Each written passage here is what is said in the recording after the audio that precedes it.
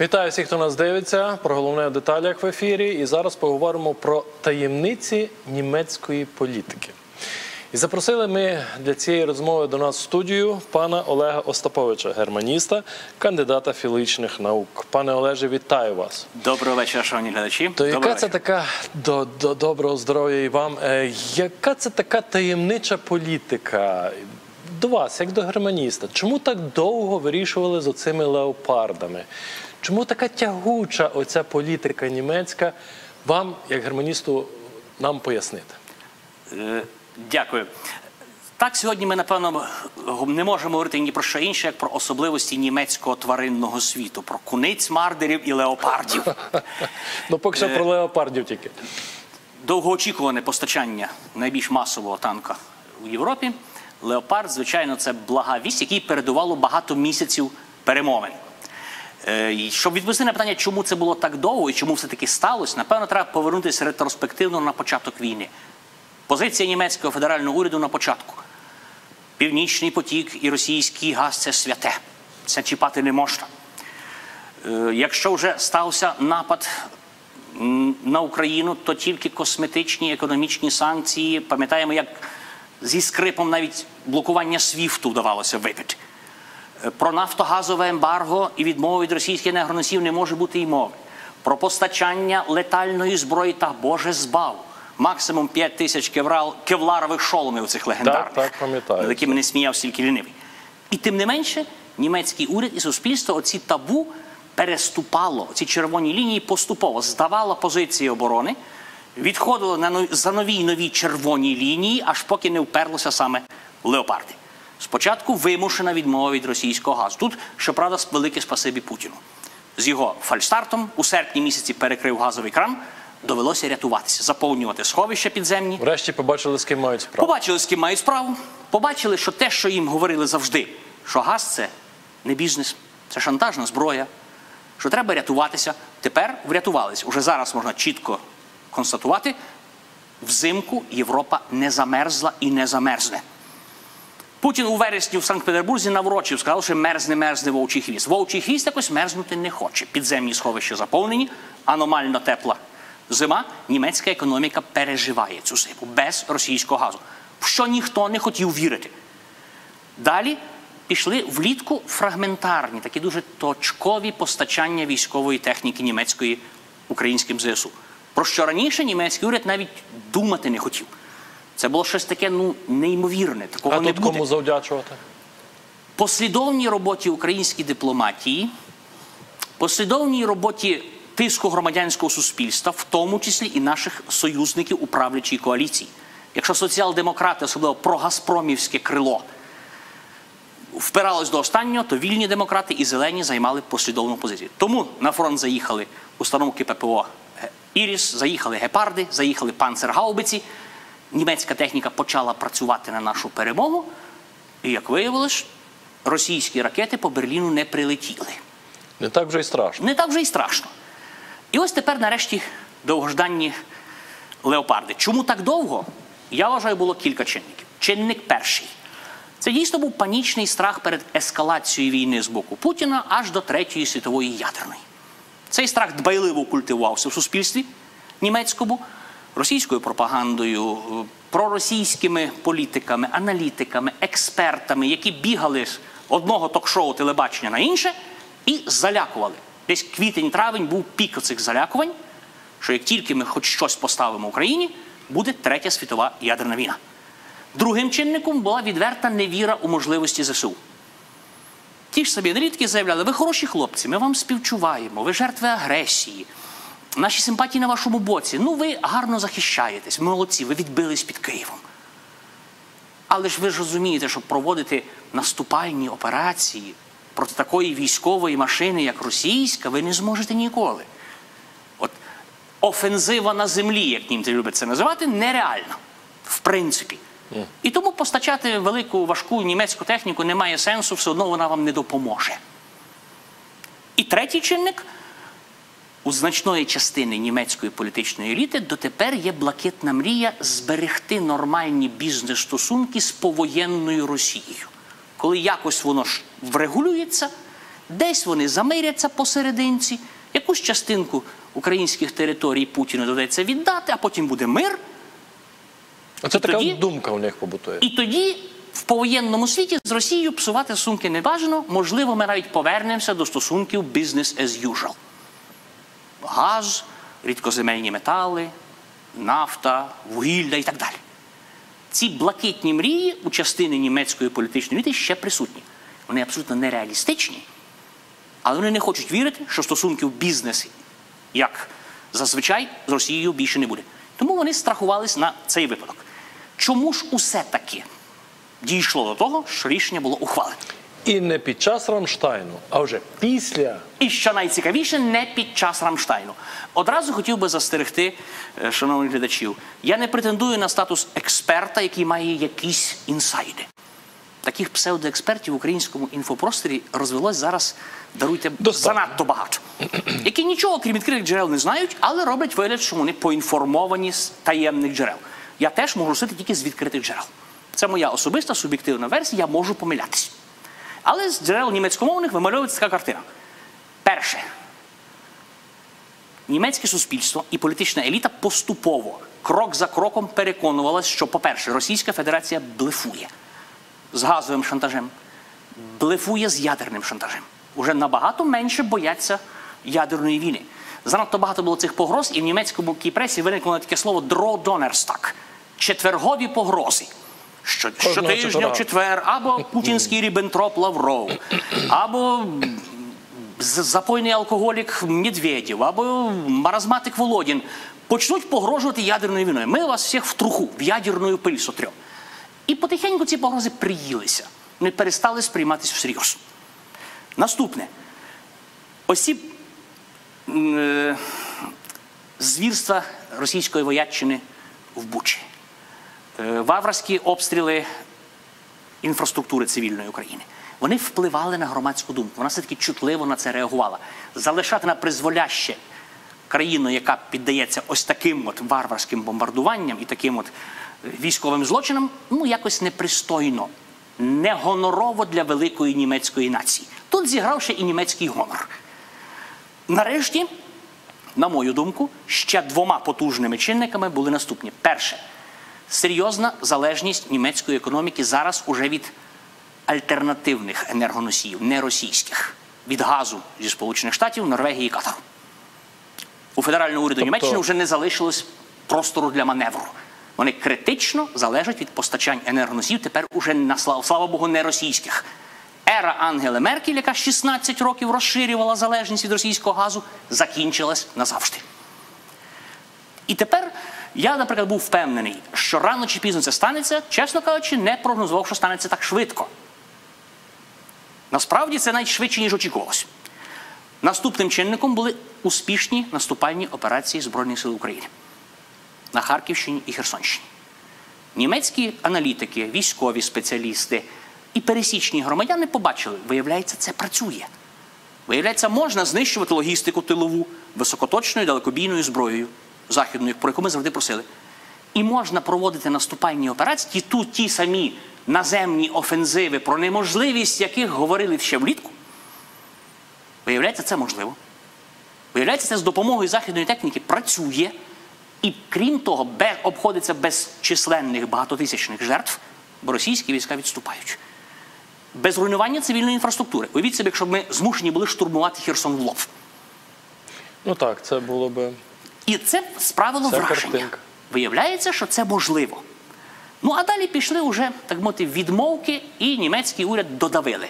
Додавили кумулятивним тиском. Спочатку Великобританія. Постачаємо челенджери. Потім Франція. Навіть Еммануель Макрон сказав, ми теж поставимо якісь танки. І останній цвяшок у труну забив прем'єр-міністр Польщі, заявивши, якщо німецький концерн Райнметал і федеральний уряд будуть тягнути з дозволом на реекспорт тих леопардів, які знаходяться у Польщі, ми постачатимемо і без вашого дозволу. Після цього відступати Шольцу було нікуди. А от останній раунд був відверто анекдотичним і навіть трошки такий з інтригою. Я спостерігав дуже уважно, як розгортались події перед зустрічю в Рамштайні і після неї. Перше. Останній раунд відмовок федерального уряду. Взагалі смішний. Це вже було те, що колишній посол у Берліні Андрій Мельник справедливо назвав ляльковим театром. Це вже було курям на сміх. Ми, може, і постачатимемо, але треба провести інвентаризацію, що в нас є, в якому воно стані. Велика держава Ми, дозволяє може, і собі такі речі. постачатимемо, але спочатку постачайте свої Абрамс. Це було останнім кроком. Ми, може, і постачатимемо, але не раніше, ніж в кінці року, а то і в 24-му, бо такі у нас технічні можливості. І все це було вже, відвертим посміховиськом. І навіть у Німеччині зсередини почався тиск на канцлера, що не може глава уряду такої потужної держави, як Німеччина, виставляти себе на таке посміховисько. От, втрачати обличчя, втрачати останні рештки довіри європейських партнерів. І останнім раундом були переговори Шольца з президентом Байденом. Історія вийшла доволі детективна. Я поцікавився розслідуванням цієї історії в німецькій пресі.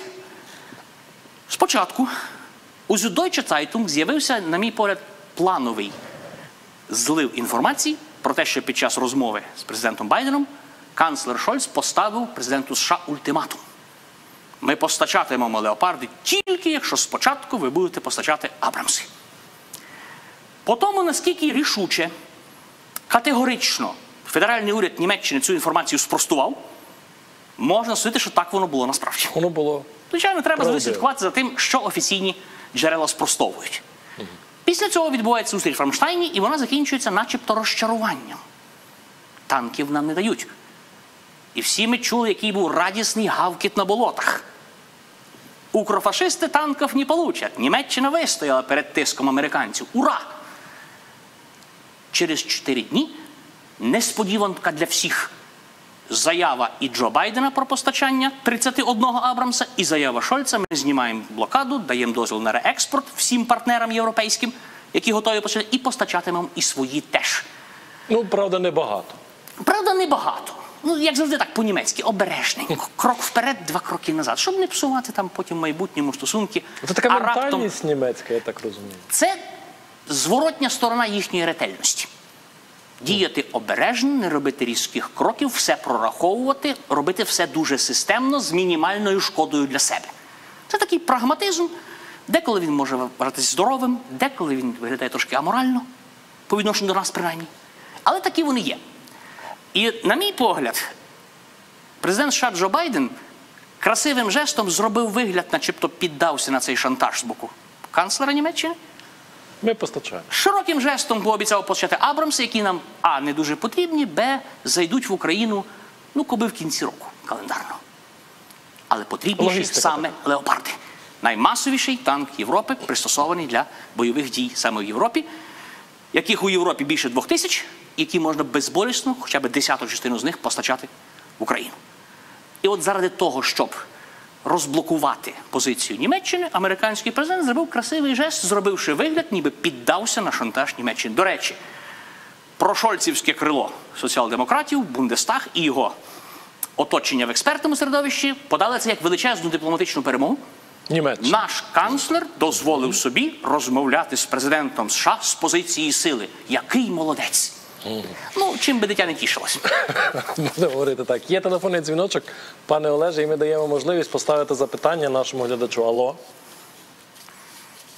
От підказують мені, що, на жаль, зірвався зв'язок з нашим додзвонювачем. Продовжуємо.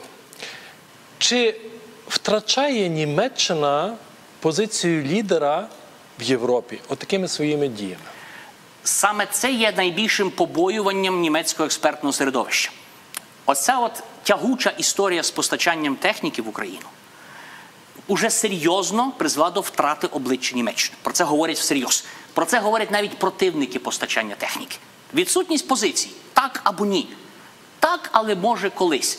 Це призводить до втрати репутації Німеччини як провідного локомотиву євроінтеграції, як найпотужнішої економіки Європи. Репутації потужної військової сили в них, чесно кажучи, ніколи і не було. Технології були. Але технології так. Технологічно країна дуже розвинена, і військова техніка там високого рівня. Єдине, що бойового досвіду не дуже є, крім миротворчих операцій. Таким чином, і це, напевно, найбільше побоювання німецького уряду і німецького суспільства, яке нам на шкоду.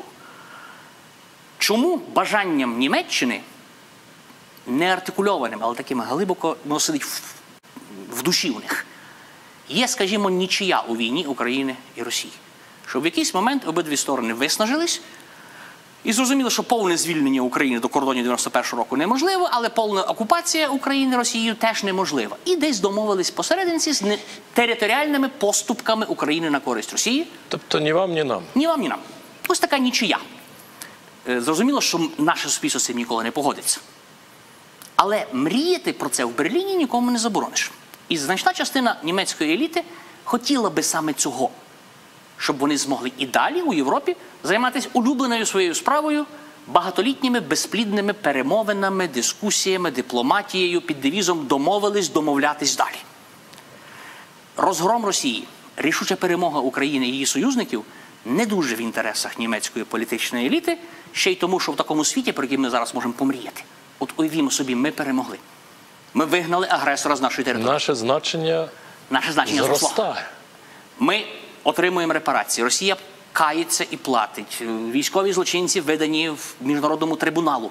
В такій повоєнній Європі різко зростає вплив англосаксонського світу, Великобританії в першу чергу, як найбільшого союзника, Польщі, країн Балтії, України, ну і США у них за спиною. Вплив Німеччини і Франції у такій Європі стає практично нульовим. Ось цього в Берліні намагаються не допустити. І тому нам не треба перебільшувати статус союзництва Німеччини по відношенню до нашої країни, але не треба його і применшувати. Все-таки телефонний дзвіночок, кажуть, на зв'язку вже наш глядач. Алло, ми вас слухаємо. Доброго вечора. Добрий вечір. Добрий вечір. Алло, ви мене чуєте? Так, звичайно. Так. Алло, чуєте, так? Ага. У мене є запитання до гостя з студії. Ну, ви так файно, добре розказуєте. У мене питання до вас такого змісту. Чинний президент, коли вступав в свої обов'язки, він зробив таку заяву. Якщо можна, ну, ви дасте відповідь на це запитання. Він зробив таку заяву. Прийде весна, будемо саджати. Він уже не одну весну на посаді і цього не зробив. Ні одної весни ще такої не було. Чи то не та весна, чи то не ті порушники законів, котрі чомусь роблять нас не більш багатими, спокійними, такими впевненими, а все роблять нам в лапках на добро. Дякую, ми зрозуміли. Дякую. І хоч запитання не зовсім стосується теми нашої зустрічі, але воно дотичне. Я би пояснив це так.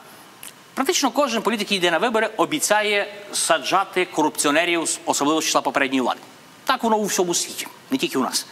Зараз ми вступили в ту фазу, коли нам критично важливо для довіри західних союзників, постачальників цієї самої зброї, тих самих леопардів, до кінця довести корупційні кейси в керівництві України, оці звільнення заступників міністрів, звільнення заступників генпрокурорів і обіцяні президентом Зеленським висновки правоохоронних органів і судової системи.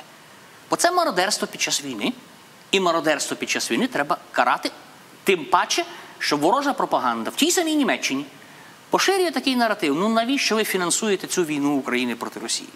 Техніку їм направляєте. Воно все одно осяде в кишенях корумпованої київської верхівки, там наближених до олігархів. Ми ж знаємо, що Україна страшенно корумпована. А це як в суху землю ці гроші підуть. Ми бачимо вимоги трампістів у республіканській партії США. Провести аудит витрат грошей американських платників податків, чи не осідає воно в кишенях корупціонерів. За що ми платимо гроші? Для нас це критично важливо, щоб довіра партнерів збереглась, що ми використовуємо цю допомогу і фінансову, і збройну, і технічну належним чином для перемоги над ворогом, а приклади відвертого мародерства отримують належну оцінку правоохоронних органів. Поки що вони отримали оцінку кадрову, людей звільнили. Якщо підтвердяться підозри, люди повинні сісти. Якийсь уже рух та пішов. Так, рух пішов, і ми повинні постійно це аргументувати. Систему характеризує не помилка, а реакція на неї. Реакції довго не було. Я згоден тут з тим глядачем, який телефонував. Ми зачекалися посадок реальних корупціонерів. Повертаємося в Німеччину. Повертаємося до Німеччини. Наскільки вплив російської діаспори, яка досить потужна там в Німеччині, є в суспільстві? На початку війни він був дуже потужним.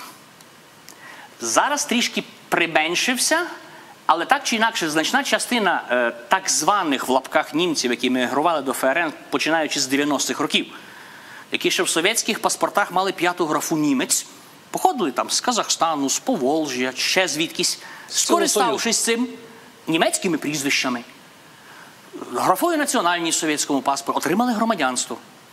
Я сам був свідком того, як на початку 2000-х вони протести влаштовували проти того, що від них вимагають складати іспит на знання німецької мови.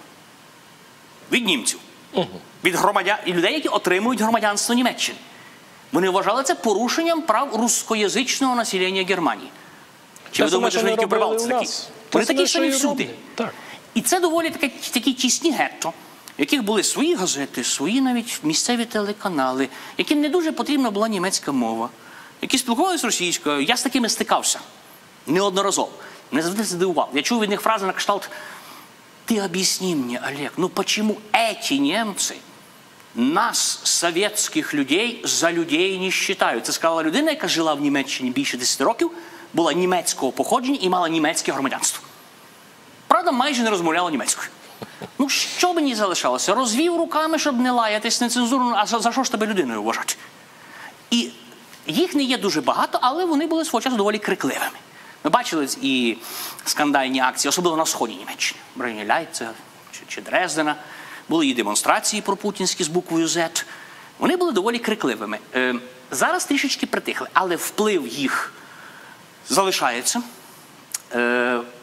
Я би сказав, що більш небезпечним для нас є не переселенці з Совєтського Союзу колишнього чи з Росії. А хто? А їх симпатики серед числа самих німців.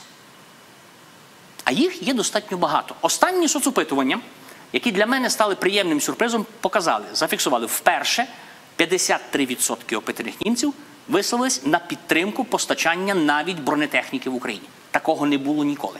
Раніше цифра тих, які були проти, коливалася в районі 68%. Можливо, це опитування не зовсім репрезентативне, тому що проводив опитування журнал «Шпігель», який відомий такою відверто проукраїнською орієнтацією. Можливо, це були їх читачі, їх інформаційна бульбашка. Але там так чи інакше всіма німецькими медіями розійшлася інформація. Більшість, невеличка, незначна, хитка, 53% німців схвально оцінили рішення федерального канцлера постачати важку бронетехніку в Україну. Це означає, що більшість тих, хто підтримує Україну в боротьбі проти російського агресора, в Німеччині завжди була хитка, ніколи не була абсолютною. І частина людей, які вважають, що у всьому винні Сполучені Штати, розширення НАТО на схід, що це спровокувало миролюбиву Росію, а Україну треба негайно примусити до перемовин, до територіальних поступок, ну де-факто до капітуляції такої завуальованої. Частина цих виборців, цих платників податків і політиків частково доволі сильна. Вона менше 35-40% не складає. Це треба бути свідомим цього і знати, з ким ми маємо справу. Коли в них вибори? Ще 3 роки. Канцлер Шольц, який трошки більше року тому заступив на посаду. Тобто він ще не дуже переймається своїм рейтингом? Може зараз, робити я думаю, не до непопулярні? цього йому. Не до рейтингів. Для німецької політичної еліти все одно 24 лютого було шоком. 22-го року. В це ніхто з них не вірив. До останнього. Ну і разом з тим нашому послу Мельнику сказали, що що ви переймаєте? Це 3 дні так, і все 3 дні і все закінчиться. Я пам'ятаю ці спогади і Мельника, і міністра Кулеби, яким відкритим текстом казали: хлопці, заспокойтесь, 2-3 доби все закінчиться і будемо потім жити в цій новій реальності. Вони цього чекали. Не дочекались. Потім, я пам'ятаю, десь місяців в березні-квітні почались розмови: все, зрозуміло, ви не капітулюєте, але все одно вам не вдасться зламати російську військову машину, давайте якось домовлятись з якимись там територіальними компромісами. Це те, про що я казав. Це влаштувало би велику частину німецької політичної еліти. Якщо б ми погодились на умиротворення агресора, на оцей самий легендарний епісмент за зразком Мюнхена 38-го року. Чемберлен, Даладьє вирішили згодувати Гітлеру Судетську область Чехії, там все одно німецькоязичне населення, яке проголосує на референдумі «за», і проголосувало «за». Якось так і про наш Донбас. Так, схема рівно та сама, з Донбасом і Кримом. І ми умиротворимо агресора, влаштуємо йому цей легендарний епісмент, і він змириться і цим задовольниться. Це закінчилось Другою світовою війною і 57 мільйонами трупів. Уроки з цієї історії На жаль, не бачу. вивчила тільки Великобританія. От вона запам'ятала слова Вінстона Черчилля, сказані на адресу Чемберлена уже після Мюнхенської змови, через рік після неї. Черчилль не зразу до цього прийшов. Що коли ми у Мюнхені, як велика держава, Британська імперія, змушені були вибирати між війною і ганьбою, ми вибрали ганьбу, а отримали і ганьбу, і війну. От британці з цього навчились. І тому вони зараз послідовні противники епісменту. А от німці цих аналогій бояться. Німці дуже агресивно реагують на спроби провести ці аналогії між гітлерівським режимом 30-х і путінським сьогодні. Чому? Мені дуже сподобалась думка, яку я прочитав в одному дописі. Німці вважають себе чемпіонами у звірствах ХХ століття і не допускають думки, що хтось міг би бути гіршими злочинцями, ніж нацисти. І тому аналогії Гітлера і Сталіна, чи Гітлера і Путіна для них такі болісні. Мовляв, ми найбільші покидьки ХХ століття, Це що, це самобичування? ми найбільші злочинці, ми найкраще розкаялись, у нас почуття провини, ми каємося дотепер, і в цьому сенсі ми теж чемпіони. Якась частина істини в цьому є. І якщо у нас є ще час, я би хотів поділитися одним з найяскравіших вражень своєї студентської юності. Моя перша в житті екскурсія в концтабір Дахау. Було це 31 рік тому, в 92-му. Студент-історик, який провів нас через бараки, показав крематорії, газову камеру, гільйотину. І назвав число жертв цього концтабору. Це ж 13 тисяч за 12 років існування. За 12 років 13 тисяч. І які твої враження, запитав він. Я був студентом 3-го курсу. Я сказав, Хорст, якось, чесно кажучи, не вражає. Середній табір совєтського ГУЛАГу таку кількість трупів давав за місяць. Ви б бачили, що з ним зробилося. В нього ледве роги на голові не виросли. Я в це не повірю. Це брехня, це антикомуністична пропаганда. Тільки нацисти були найгіршими злочинцями ХХ століття. Совєтський Союз навіть поруч з ними не лежав. А що ж це таке? Що це за така ментальність? Річ у тім, що оце гіпертрофоване почуття провини у німців часто переростає в таке дуже спотворене уявлення. Будь-які спроби поставити чи порівняти злочини комуністичного режиму сталінського з нацистськими, це начебто виправдовує нацистів. Це дуже спотворена логіка. Я не годен її усвідомити. Не доходить до мене, чому це так. Чому, якщо ти говориш, що Сталін був канібалом, то це означає, що Гітлер був вегетаріанцем. Цікава аналогія. Разом з тим, оці рішення, тягучі рішення, вони завжди якось запізно приходять. Так, звичайно. Ми дуже хотіли б, щоб це відбулося хоча б в березні-квітні минулого року. Але це було, на жаль, тоді фізично неможливо з причин, які я описав раніше. На той момент і громадська думка в Німеччині, і громадська думка політичної еліти німецької до цієї думки була просто не готова. І зараз заднім числом ми розуміємо, що треба було це робити раніше. Але в такому випадку треба було вступ України в НАТО у 2008-му не блокувати. Та ж була Меркель. Була Меркель, яка нам цього не дозволила. Але фрау Меркель це заблокувала особисто і дотепер вважає, що мала рацію.